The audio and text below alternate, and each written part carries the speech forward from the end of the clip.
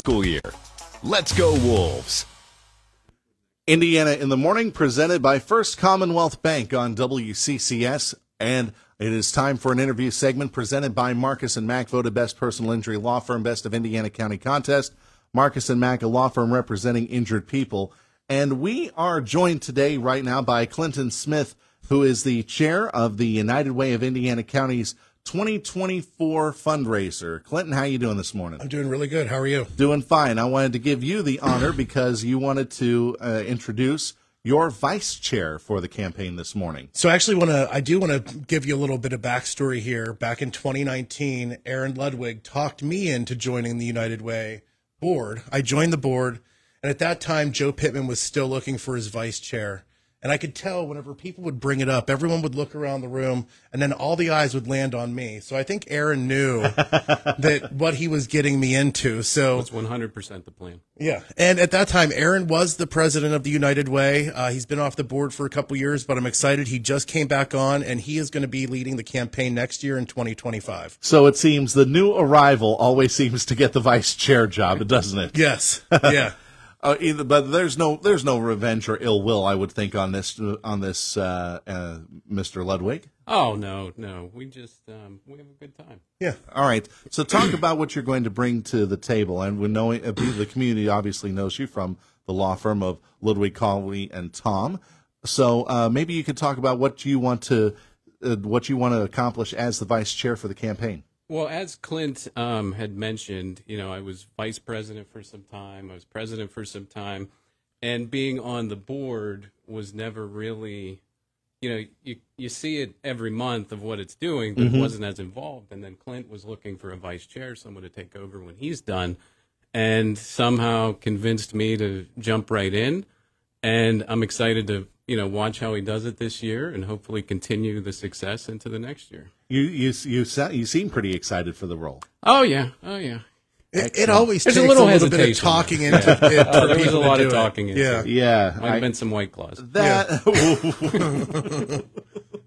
We won't go there. But you know what? It's great that you're on board, and it's great that you're back with the United Way of Indiana County. So hopefully you learn from him, and then you run the next year's campaign. Oh, yeah. And it's a great organization. It touches all aspects of the community that I don't even think many people realize, like where some of the funding goes. It's just a great organization. I mean, we talk about the community partners that the United Way has, that this money goes to. It's a wide variety of organizations and a wide variety of causes. So it's not the fact that it's going to one specific cause, it's going to the greater good of the community. We've also opened it up. We had the partner agencies was really the old format that we're trying to get away from a little bit more because there's a lot of places that still are really great causes that just don't fit inside of that partner agency mold. So we've been going more towards a community impact program. So you've been able to see that we'll support stuff in the community as it happens. Like we were able to support the Chevy Chase Community Center last year whenever they had their issues. And, we're trying to be a little bit more reactive, although it's a very proactive organization trying to fix the problems before they become bigger problems. And that's why they work a lot with children and children's programs as well. Definitely. All right. Speaking of fun for everyone, we'll say, the kickoff event is coming up this week, right? Yeah, so it's exciting. It's this Friday. We're going to be kind of diagonally right across the street from Renda. We're going to be closing down North 8th Street. It's going to run from 3 to 10 o'clock, which is a lot different from all of our kickoffs in the past. Yeah, mostly the kickoffs in the past have been like evening after hours events. Yeah. So this sounds like you're trying to get the whole family to come down. Yes, absolutely. So we have over 20 games. We have a blow-up slide for children.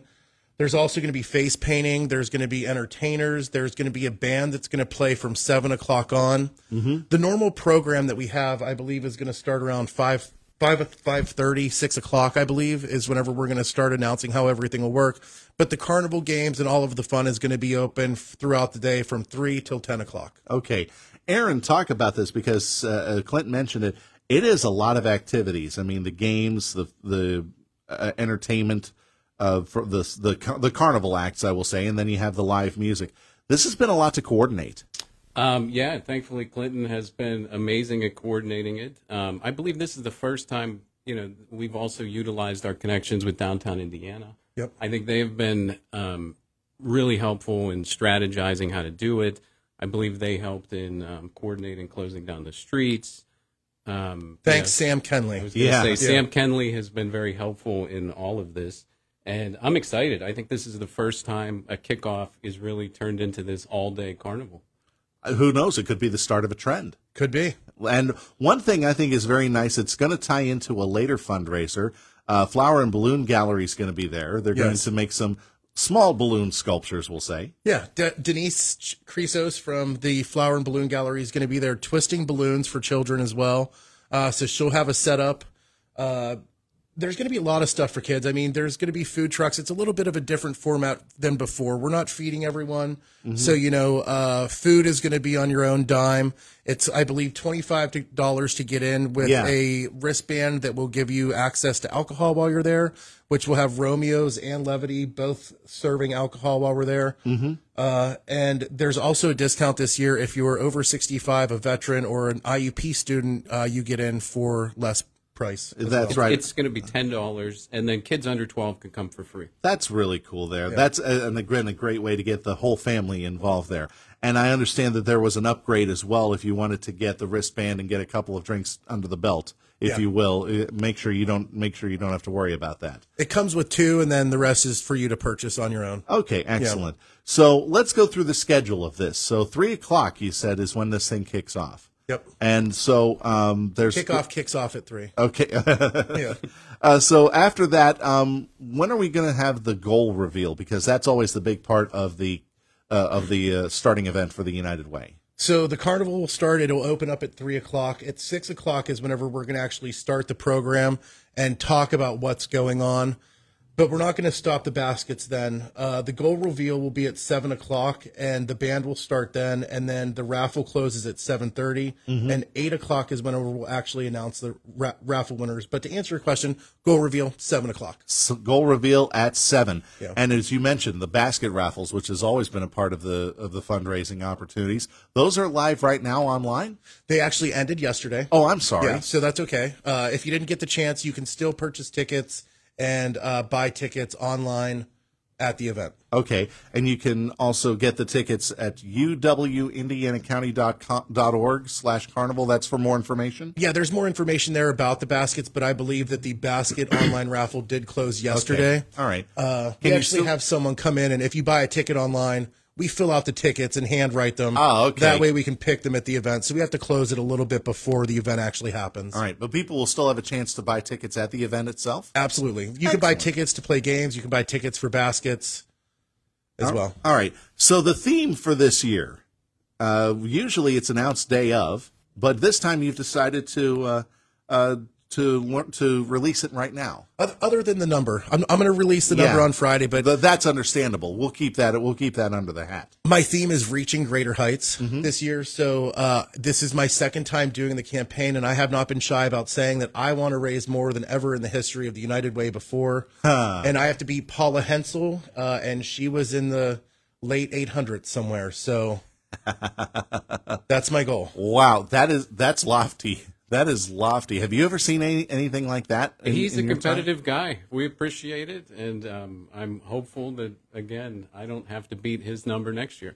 Right. Let's thank some community partners for this. I mean, there's a lot of people who are taking part in not just the event on Friday, but in the overall campaign. Absolutely. So far we have, because our sponsorships are still open. So if you're interested in sponsoring the United Way, let us know as soon as possible. But our community leaders that give $10,000 or more is Krebs United Publication, Colonial Motor Mart, Colonial Toyota, Mark Arbuckle Nissan, GCES, those handsome guys over there. Yeah, I was about to say, that seems familiar. Right. The Rishkini Group and S&T Bank. Mm-hmm.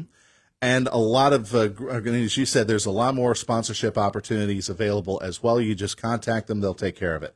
I mentioned I said that one of the things that the carnival was going to tie into one of the events that's coming up later on, and I'm looking forward to it. We'll get that in a second, though. Yep. Because the golf outing's coming up. Yeah. So next month, September 9th. is our golf outing. I'm trying to Yeah, remember it's Monday, that off. September 9th. Yeah, so it's a Monday. It's our first ever golf outing. It's at the Indiana Country Club. We have tons of space available for foursomes still. So we're only about halfway full. Granted, it is a month away, and a lot of reservations like to come in at the very end in Indiana.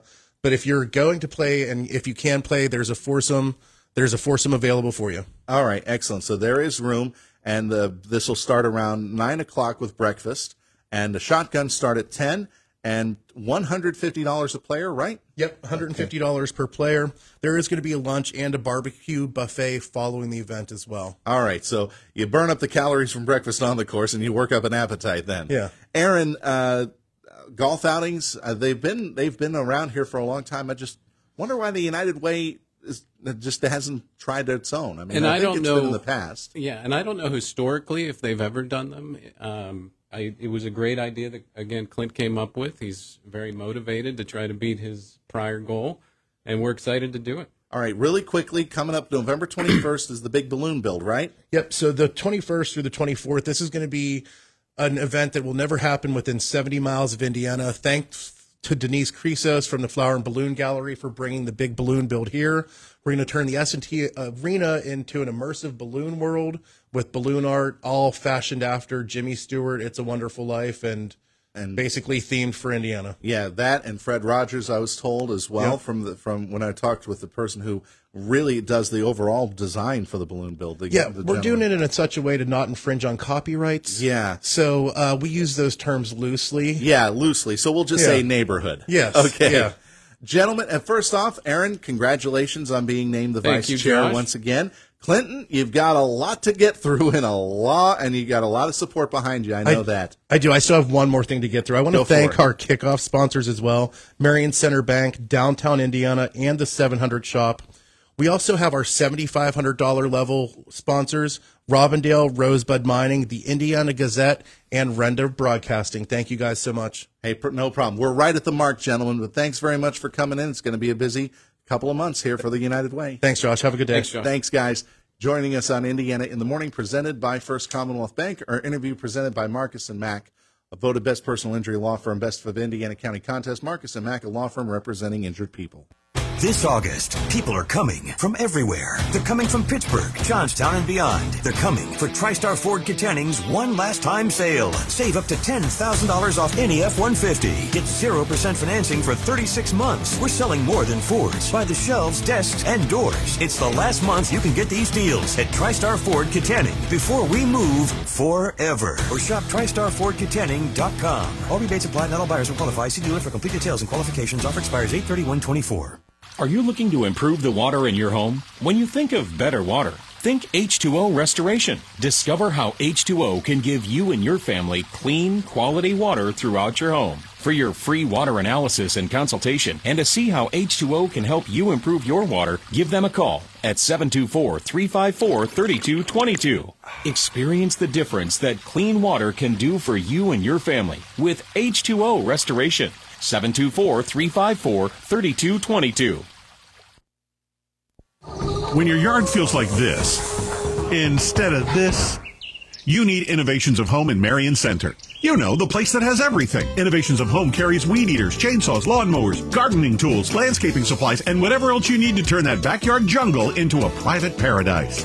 Innovations of Home can get all your outdoor spring cleaning done with ease, and you can either stop by their location on Route 119 Marion Center or at inhomepa.com. Innovations of Home. You know, the place that has everything. Ever notice how those imitation spreads compare themselves to real butter? They claim it tastes just like real butter, but the list of ingredients takes up the whole side of the packaging. Why not choose the real thing with the real taste? Choose real butter, the unanimous choice of some of the best kitchens in the world. Make it the choice for your kitchen, too. Travel our Milky Way, Allied Milk Producers.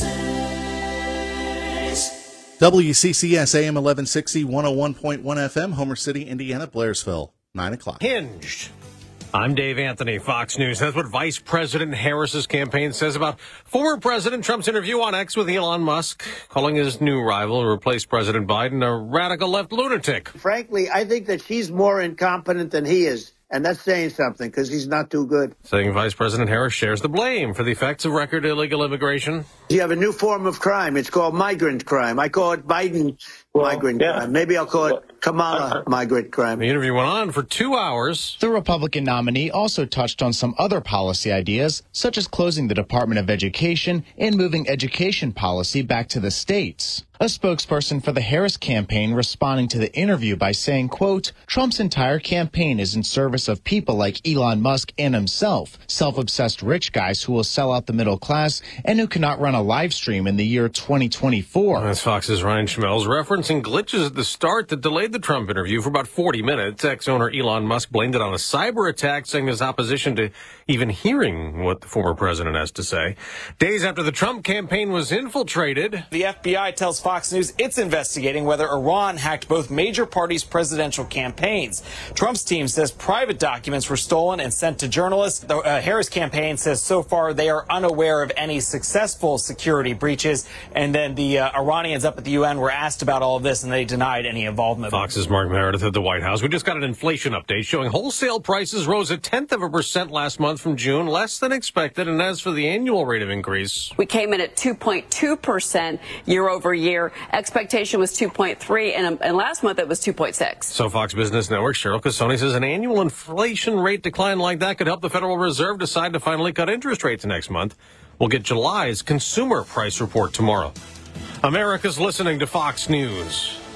The best things in life, 57 in Indiana. Good morning. I'm Josh Woodison on WCCS 101.1 FM, AM 1160, WCCSradio.com. It is 9:02 on this 13th day of August, 2024. A status conference is scheduled today for Joshua Brink. He faces charges connected with a fatal crash in August of 2021 in West Mahoning Township. The 35-year-old Salzburg man is charged with homicide by vehicle while DUI, accidents involving death or injury, multiple counts of DUI, and other crimes connected with the death with a fatal crash along Barnard Road on August 27th.